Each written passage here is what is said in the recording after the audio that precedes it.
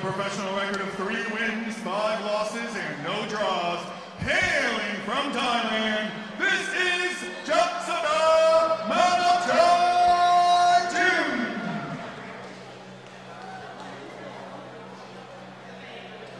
And his opponent, fighting out of the red corner, with a perfect record of 12 wins, no losses, and no draws.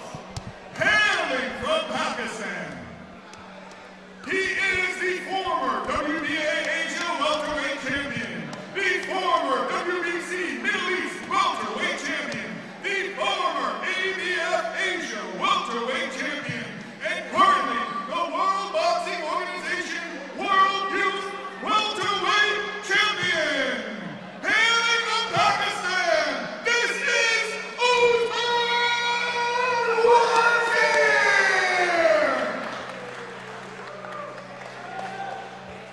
Judges ringside, Chris Sanyandet and Carlos Costa. Referee in charge of the action, Usman.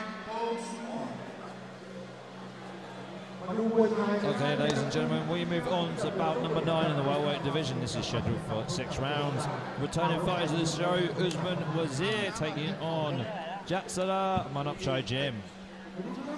Thank you for joining us, folks. We have got a classic. Pakistan taking on Thailand once again for this afternoon of fights.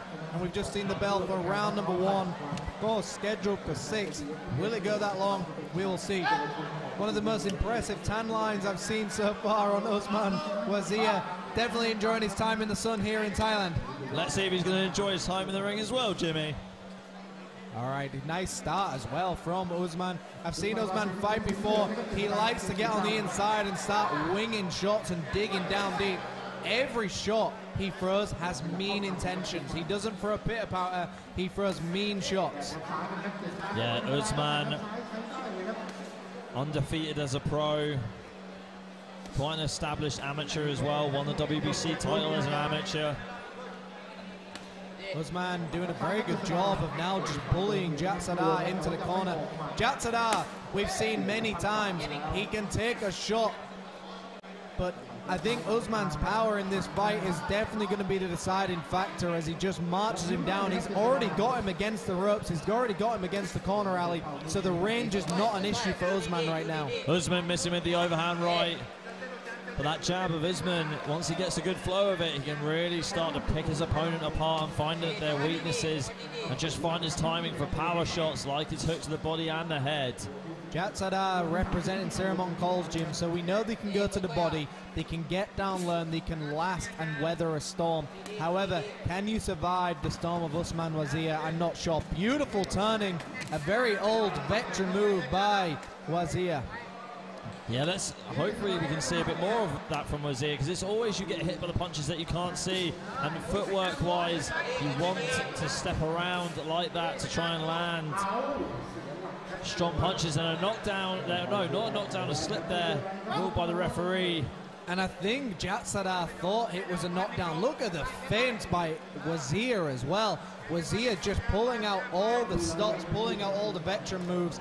He's trying to bait his opponent to bring his guard down before he sends that left hook upstairs. Wazeer taking 2 punches and landing his left hook twice to the body, and that really shook Jatsada on the back foot. Jabs the body there from Jatsada, and overhand right as well on the outside. Jatsada trying to fend Wazeer off with his jab. As Wazeer is doing right now, like the classic Elvis, he's all shook up, and that was a beautiful left hand. Wazeer, I think, is now biding his time. I think he's found his weakness in his opponent. I think he's going to come alive in that second round, maybe the third, and really take Jatsada out. A bit of hesitation here from these two. And the clapper goes for the final seconds of round 1. It's been a bit of a stand-up between these two. Uppercut there from Wazeer to end the round. Good flurry from the Pakistani fighter. A lead uppercut is usually a lost punch in boxing because it's such a risky uppercut. So that is just a demonstration of the timing of Wazeer. Very nicely done. And see some action replays. There was that clipping left hook. Wazeer, to me, is just boxing perfect right now. He's not taking much damage.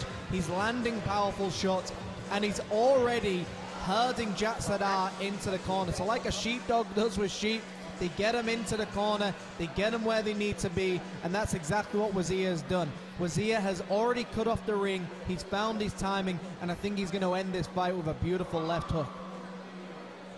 And he definitely did get rounded up there. Jatsada, let's see if he can angle off as much as possible against Wazeer. And you can see Wazeer definitely got the Highland boxing gym team in his corner, Manopchai gym in the other corner, so it's definitely a battle of the two big gyms here in Thailand, and that is the bell, Ali. We're going into a second round. I think we might see it finish here. And here we go, jab there from Wazeer to start the round off. Jatsada trying to edge forward, feinting him, but then backing off at the same time. Wazeer now flicking that jab, beautiful head movement. Jatsada goes for the old school clinch of just putting your opponent in a headlock, and a beautiful right hand by Wazeer. My apologies. Wazeer has landed everything clean, everything is set up perfectly. He is chiseled out of marble. Yeah, clubbing punches being delivered now by Wazeer, who holds the center of the ring. Jatsada trying to ply away at him with his jab, but not having a lot of success. You can see Jatsada has a wider stance. He has broader shoulders. He should use that to his advantage. Jab, step in, throw the right hand, or like a Bernard Hopkins, throw your uppercuts and grab your opponent. This is exactly where he needs to be, exactly as I said. Throw the shot and get on the inside and get away from danger. But Jatsada is not coming alive enough, and I think that body shot just hurt him.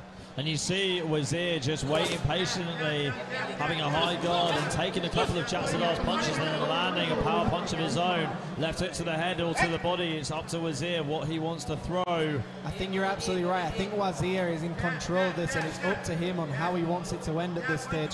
He's got Jatsada under his spell, he's got him where he wants to be, and I think it's just a matter of time.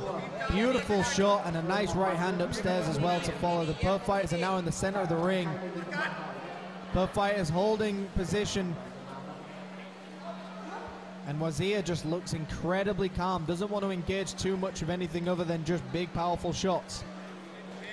Push away here from Jatsada as he throws the jab, uppercut down the middle from Jatsada as well. Jatsada just holding a high guard, shrinking his level down a bit, so did Wazeer. Looks like both these two want to have a fight in the phone booth. We should see the punches fly soon. And that's exactly what Jatsada should be doing, giving Wazeer something to worry about. But Jatsada is just taking more shots than he needs to, and he goes to the canvas once again. The referee calls it a slip, but we see this a lot with Jatsada. He hits the canvas a lot with slips, but it's also a good way to get your breath back if you need it. A nice left hook as well, landed by Wazeer. Wazeer, huge clubbing left hook there, lands by Wazeer as Jatsada ties him up inside the clinch. Dying seconds of the round. Wazeer with another flurry to the body and to the head. Like I said, Jatsada can weather a storm. He knows how to take big shots, and that's exactly what we're seeing now. And he eats a right hand, and then he goes to the canvas once again. Like I said, Jatsada seems to end up on the canvas in the most unusual ways. Dying seconds again of round number 2.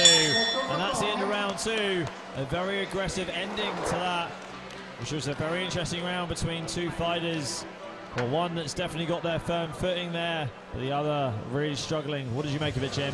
I thought it was a beautiful round again for Wazeer. He looks very much in control. Every shot he's throwing is very methodical. He's very much in control of where he wants his opponent to be. Jatsada did have moments where he started firing back. He gave Wazeer something to worry about, but I think this is Wazeer just biding his time and choosing when he wants to end it. I said he would end it in the second or the third. We're going to see.